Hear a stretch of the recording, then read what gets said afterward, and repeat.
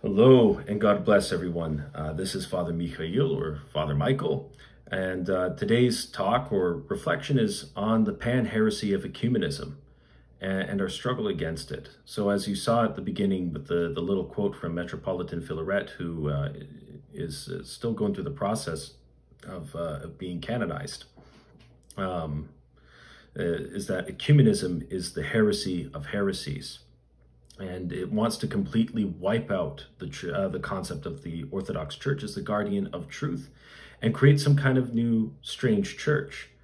And so this was taken from a homily. And if you want to see a more full text of the homily, it's on Gregory Decapolite's YouTube channel, in which he has a more full text of what he's saying. But basically, there was this ecumenical meeting with a proto-priest from the Paris Theological School, along with a Jewish rabbi and a Roman Catholic priest. And this rabbi said in their midst that the Lord Jesus Christ was the son of an illegitimate, dissolute woman. Lord have mercy. What absolute garbage. That is, an offense to our Lord. That is an offense to his Holy Mother, whom he chose, to take to come into the world through, whom he was incarnated by. And the worst part of this was that a man had asked the proto-priest, "How could you keep silent?" And the priest simply stated it was because he didn't want to offend the Jew. Dear ones, we live in a world that is rife with this concept of having to be politically correct, to accept secularist and worldly things as absolute moral truths and absolute moral goods. There is only one truth, and there is only one who is absolutely good. And when we're, as Christians, we're supposed to love those who are not Christians. Yes, we are supposed to be loving. But that doesn't mean that we simply keep silent and that we don't bear witness to our faith. When the martyrs were executed for not worshiping pagan gods, do you think that they cared about the feelings of the pagans when they told them that their gods were demons? No. And I say to anyone who asks me, well, are you saying that that the God of Islam is not the same God that we worship? No, he's clearly not. Or when people say, well, would you tell a Hindu that they worship demons? Yes, I would. And the desire to tell the truth should come from a desire to love another person properly. And if you love someone and respect them, you should never lie to them.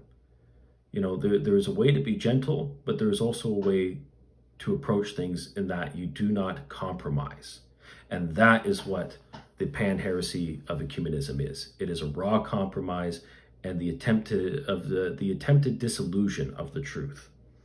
Father Seraphim Rose has written extensively about this in his book, Orthodoxy and the Religion of the Future. I highly recommend, if you're an inquirer or if you are an Orthodox Christian, you haven't read this, to try and pick up a copy and read it. It's by St. Herman of Alaska Brotherhood. It's their printing press. Honestly, with Father Seraphim Rose's popularity, you could type it in and you could find it on a Google search. So I highly recommend picking up a copy of this incredible book that Father Seraphim Rose wrote. It is almost prophetic.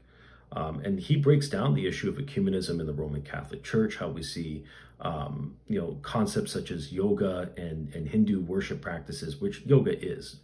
As an Orthodox Christian, should you do yoga? The short answer is absolutely not. Never.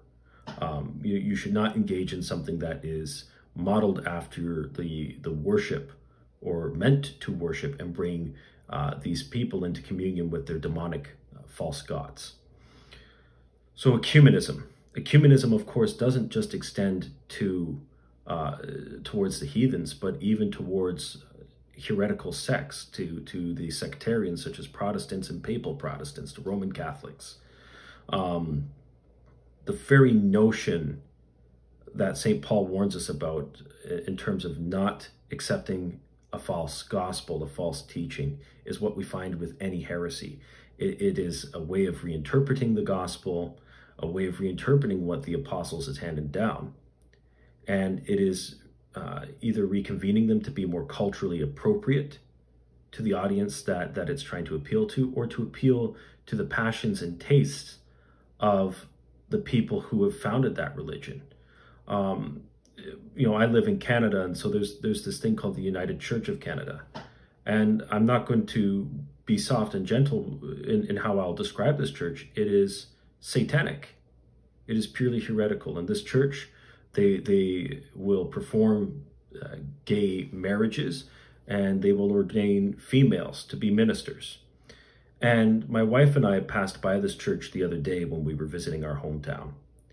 And it said, "Be proud of who you are," on the sign outside. Take pride in who you are. Be proud of yourself.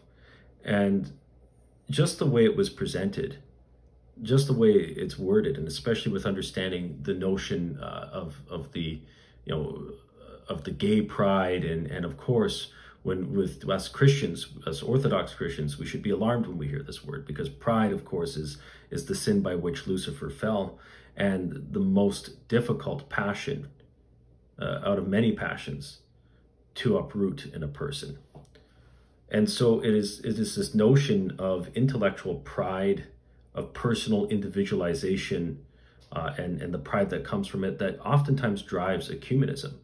You know, it's this idea that we don't want to offend these people. We don't want to break their pride. We don't want to tell them that what they don't believe in is true. So what are we going to say? Well, you know, we have even some Orthodox hierarchs who are supposed to be the shepherds of their communities, shepherding souls and taking care of large diasporas, saying absolute nonsense, that all religions are pathways leading up the same mountain, and that dogmas and doctrines are just rocks and boulders blocking their view of the top. Well, my only response to that is that statement, that ecumenistic heresy that this hierarch holds, is a pretty massive boulder, and I think it hit him on the head. And I think it's distorted him, and may God correct him and have mercy on him and bring him to his senses. You know, so we have to realize that what ecumenism is nothing short of a Masonic agenda. The Freemasons hold this view that, you know, you can be a member of their brotherhood, all you have to do is believe in a higher power. And we see similar talk now in Alcoholics Anonymous, which has done a lot to help people recover from a terrible addiction. But this whole belief, just saying that you have to have a belief in a higher power, and depersonalizing who is the creator, and subtracting from the truth of the person of Christ, is a problem. And we have to realize that Christ is one person. He is one hypostasis with two nature. He is not, as Nestorius claimed, you know, to be a man who was then possessed by the Logos. And the problem with this view, this ecumenistic view of the Orthodox Church that some heretics have, is that it attacks and even does insult to the incarnation of Christ. And that Christ is the theanthropos, he is the God-man, and the church is the theanthropic vine, as I believe St. Justin Popovich said. And we have to realize that just as Christ has two natures, as I discussed in my last video on baptism, the church has two natures. The church is, you know, an institution that is both human and divine. It's not exclusively divine, it's not Monophysite, and it's not exclusively human, it's not Nestorian. And the problem with the ecumenical movement, the real danger there, as Vladimir Lossky described it, is it's semi-Nestorian. And it's this belief somehow that all churches are the same. But that isn't the case.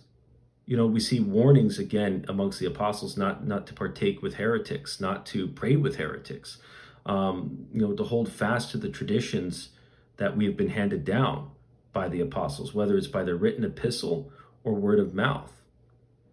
And in keeping with the unity of the faith, we maintain that oneness, that communion with the church as a whole. And so when we see different strange doctrines popping up, and the denial of the mysteries of Christ, or in certain cases with certain Protestant sects, even the denial of the three persons of the Trinity, we end up having a problem.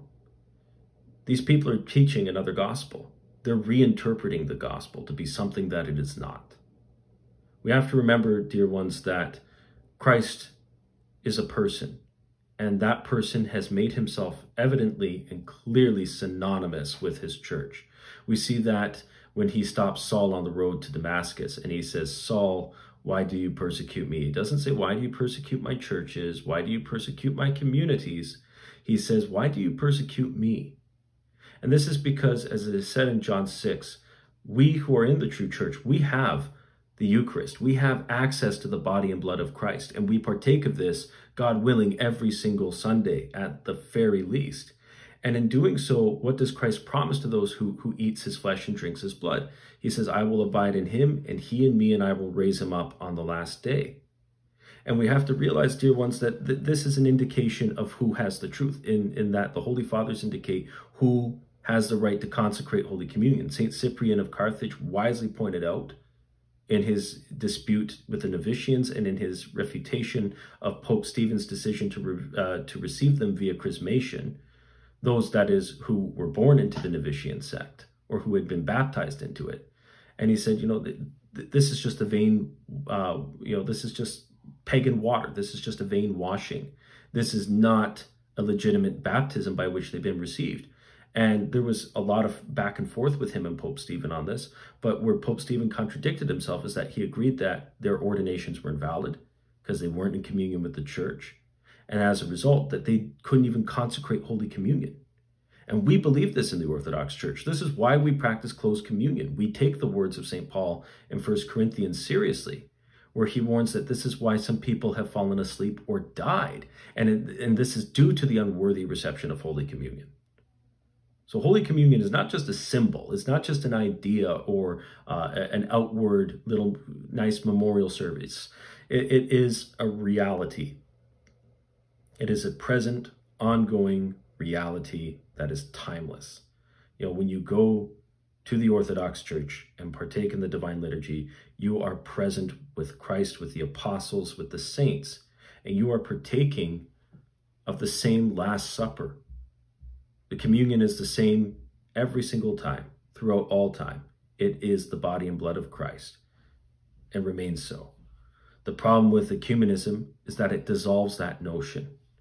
It dissolves everything into this strange one gray mass where there is no truth, where everything is just a notion of truth. And what you have now is the worship of an idea. And this is a denial of the work of the Holy Spirit in the church. When we look at Acts chapter 15, what did the apostles say? It seemed good to us and the Holy Spirit when they make their decision at the Council of Jerusalem. And so we know from that there is only one church, and that the church is guided infallibly, despite what some out there might say, by the councils. The councils, the ecumenical councils of the church, are infallible. And where the teachings and writings of the saints, the elders, and the contemporary fathers of the church, and I apologize, you can probably hear my teething son screaming in the background. He's not in a very good mood. But where the teachings of the saints, the fathers of the church, are infallible is found in the patristic consensus, where we see, there are times where saints disagree with one another. There are times where certain fathers hold certain ideas that other fathers don't, and they're both saints. But where the truth lies is in their consensus. And that is where we can see the Holy Spirit revealing the truth to them and working through them. And so, what the ecumenists do is they deny that. They deny the working of the Holy Spirit by denying that we are the guardians of the truth. We are. To wrap up this video, why don't we look at some of the apostolic canons and their cautionings? Because it's very clear from the apostolic canons that the church, in the earliest of its days, had laid out where the church is and is not, where we can obtain salvation and where we're in danger of losing it. And bear in mind, excommunication is not necessarily a punishment, but is meant to be therapeutic, reparative, and corrective. So with that in mind, the 10th Apostolic Canon: if anyone shall pray even in a private house with an excommunicated person, let him also be excommunicated. Now, many of us have friends and family who are from heterodox confessions. That being said, I do avoid praying with family members of mine who are not of the Orthodox faith. Because why? Because there will be error there. You know, in the 46th canon, we ordain that a bishop or presbyter who has admitted the baptism or sacrifice of heretics, meaning that they've admitted them, accepted them as true, be deposed. For what concord does Christ have with Beliar? Or what pact hath a believer with an infidel? And what this is saying is, what does Christ have to do with the devil? What does the light have to do with the darkness? You know, you're either in the bridal chamber, you're either in the wedding feast, and you're wearing a festal robe, your baptismal robe, or you're out in the darkness. And that being said, well, we're here in this life. You have time to come to the truth. But there's only one truth. There's only one church. You know, there's not a multiplicity of religions as a certain individual who, we'll name him as the Pope of Rome said. You know, God doesn't will a multiplicity of religions. God so loved the world that he sent his only begotten Son, that all who may believe in him shall be saved. And what does this mean? Well, that we believe in him and we follow him. Not that we just mentally ascend to him. Not that we just hold nice ideas and try to treat each other, you know, nicely.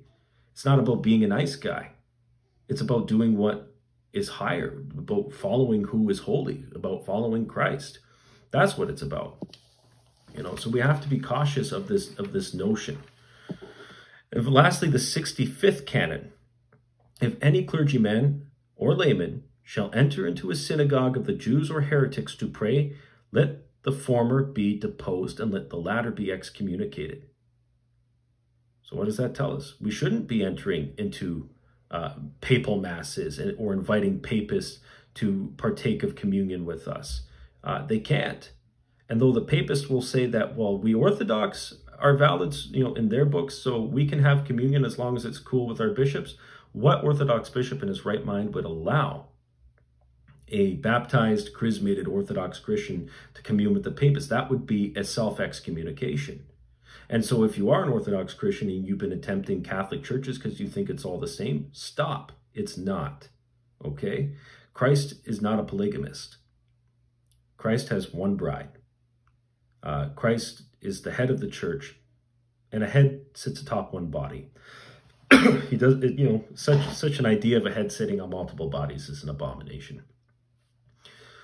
Canon 32 of the Regional Council of Laodicea. The blessings of heretics are curses. So there you see, dear ones.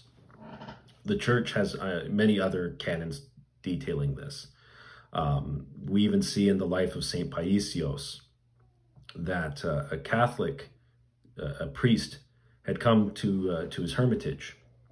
And, you know, he reveals that God did not tell him anything about him, that he hadn't heard anything of him. But because this elder was illumined, he could see that the man did not possess the priesthood.